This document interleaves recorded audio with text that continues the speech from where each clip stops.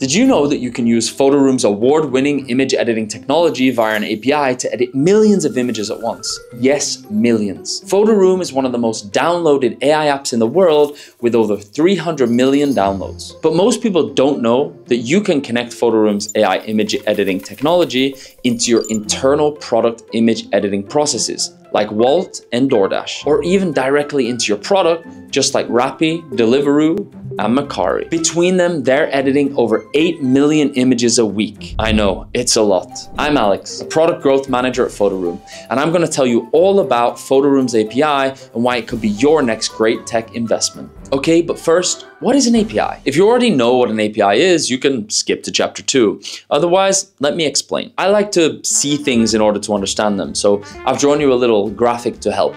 Look at this graph! You see, Photoroom folk have been busy building two core elements of the Photoroom experience for the past 5 years. A powerful AI-powered backend, i.e. the code you don't really see, the stuff that works in the background, and a seamlessly designed front end, i.e. the flows and buttons you interact with in our apps. Notice I said apps, plural, because Photoroom has an iOS app, an Android app, and a web app. This is important to know because it also helps you understand the whole front end versus back end. As you can see, the Photoroom apps are very similar and are essentially built on top of the same backend, but they are three completely different apps built on top of one backend. Think of it like a restaurant. The backend is the kitchen. You don't see how the chefs make the amazing food. Then the actual restaurant, the servers, the tables, decor, music, etc. is the front end, the thing you experience. So an API is a way to interact with the foundation, the backend. It allows people to utilize the complicated foundation that powers Photoroom, but build their own type of interaction. If we go back to our restaurant analogy, franchises like McDonald's and KFC have essentially built a really scalable backend, a foundation which restaurant owners can utilize to open an individual restaurant.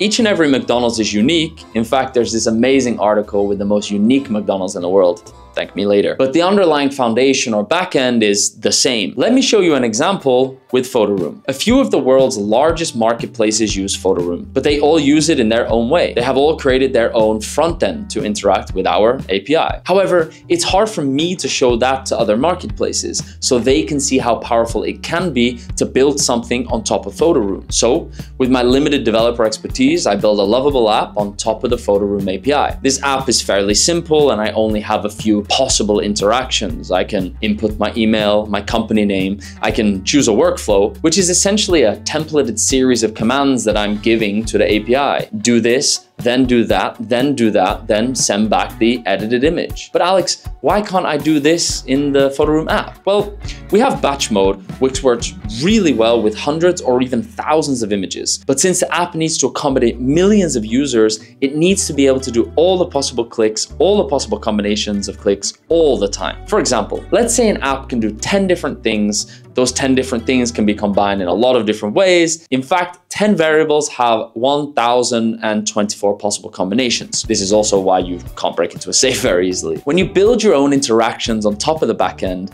you can choose any combination, and in doing so, you also choose the interactions you don't want, which dramatically reduces the complexity of the front end required. Then you can ask that to be repeated over and over again, thousands or millions of times. Ultimate freedom plus ultimate scalability.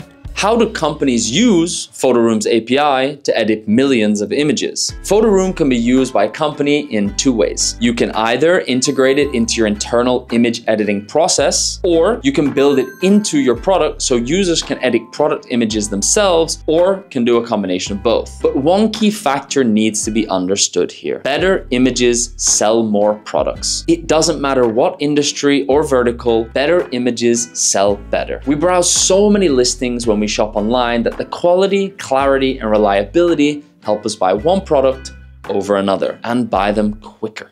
Now we'll go into more detail about implementing Photoroom into your internal image editing process. Imagine huge marketplaces like Depop or Valuance. Imagine they tried to help their sellers improve their conversion rate by giving images a quick makeover before they're listed for buyers to browse. So before sellers can post their listings, they send them into Depop or Valuance and they perform a simple image edit before they're listed. First, remove the background because the seller took it on their bed. not super professional. Second, center the image because it looks strange when you're browsing hundreds of square centered images for one or two to be in the corner or to the left. Third, put the image on a clean white background so the cognitive load on the shopper is reduced for easier decision making. Fourth, add a shadow so the image doesn't look strange floating on a white background. Notice here, none of these AI-powered edits actually change the product you're buying. They just improve the way it's presented to you. Picture getting the same food on a very clean shovel. Bruh. I know, stick with me here. Or getting it on a plate. Same food, same chef, different presentation. Because presentation matters. I don't want my food on a shovel, thank you very much. Now, imagine one of these companies needing to edit millions of images for thousands of sellers. What are they gonna do? Edit them all manually in Photoshop?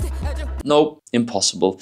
And it wouldn't be worth it. So they need well-presented products, but they can't edit them manually. So they create a digital process to do it for them. That's where Photoroom comes in. It can be a very sophisticated process where the Photoroom API slots in, but it can also be as simple as drop 100,000 images into a Google Drive folder named before Photoroom. That could then trigger a connection with the Photoroom API contact initiated. Whatever combination of requests will then begin to play out like steps in a factory. Remove background, center image, add clean white background, add a shadow, then drop 100,000 edited images into a Google Drive folder named after Photoroom. This means the internal process of editing product images goes from lots of humans sitting editing images to one human dropping files in a folder and waiting for the magic to happen. Now I'll explain how Photoroom tech is integrated directly into other platforms so users can interact with it directly. While some companies require sellers to send in their photos to be edited, other companies like Mercari and Rappi empower their sellers to edit images using Photoroom technology directly in their platform. Picture a new seller on Mercari. They're going through the onboarding, uploading images, writing descriptions, setting the price. Then all of a sudden they enter a step. Do you want to edit your product images to give it a better chance of selling? Those companies have built their own series of interactions that will fit seamlessly with their front end. This is essentially like plugging in Photoroom's backend into their front end and defining what each click can request from Photoroom's API. You can picture the seller having 4 buttons during onboarding to edit their image. Remove background, center image, add background, and add shadow. As a seller clicks each button,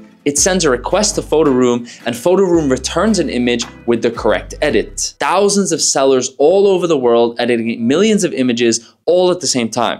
It almost sounds like magic. What kind of image editing can you do with Photoroom's API? I've already mentioned a few things you can do with the Photoroom API. There are too many to list here, but at the time of recording, you can communicate about 50 different parameters to Photoroom, and you can combine those parameters in various different ways. Going back to the example from earlier, 50 variables have a lot of combinations. That's a lot. This is what I mean about having ultimate flexibility. And once you've chosen your combinations, you can template them into API calls and scale them out to your different images. Why is it better to use Photoroom's powerful backend instead of building your own backend? A common question people ask me is whether they should build their own backend. Because theoretically, if Photoroom's engineers and product managers and designers can build it, then they can too, right? This is the age-old software question of build versus buy. Now, I will say that in the age of AI, building technology has become a lot easier, but that also means the quality and speed of software companies is also improving. Here are my 4 reasons why I think you should buy Photoroom tech and integrate it into your tech stack. Number 1, speed. If there's one variable that AI has changed in the world of business, it's speed. Everything is changing and growing so damn quickly. This makes it paramount to keep pace. My question then is, how quickly do you think you can build something as good as Photoroom tech, validate it, and launch it? Probably not as quickly as you can connect to our ready-made API, ship fast, ship fast. Number 2, quality. Let's say you can build it quickly. Will it be as good? Photoroom is solely focused on building best-in-class image editing software for the last 5 years. Not only that, but it also has millions of daily active users testing new features and functionality, sharpening those features before being added into the API. Can you build something as good in a few weeks as Photoroom have done in 5 years and test it with millions of users? 3, robustness. Okay, you've built something good and you've built it quickly. How robust is it? Did you build it to be scalable? Is it built to handle millions and millions of images? Did you build in complex quota and pacing so it doesn't get overloaded? market? Can it survive big influxes around Christmas time when sellers are flooding it with images? Photoroom has spent years building a robust backend. It then put a team of some of the world's best API engineers on the task of creating a stable API endpoint so that technology just works. 4. Maintenance. Okay, you've built something good, you've built it quickly, and it's even robust. You ship it and it's live. It's got connection to various APIs, it's built on various AI models and APIs that you understand enough to build. But do you live and breathe image editing technology? Are you up to date with the speed of change in the AI world? So then I ask, do you want to add yet more technology that you need to maintain, especially in such a fast-paced industry where the reality is that you need to constantly update? Listen, I agree that sometimes it's better to build, but honestly, sometimes it's better to just buy. Buy the best-in-class technology, let them live and breathe it, let them test and iterate to sharpen that technology. Focus on your internal tech stack. Focus on a tech stack that you can easily integrate with other software so you can supercharge it with external software providers. That's it for today's video. If you liked it, feel free to subscribe or visit us on our website at photoroom.com/API.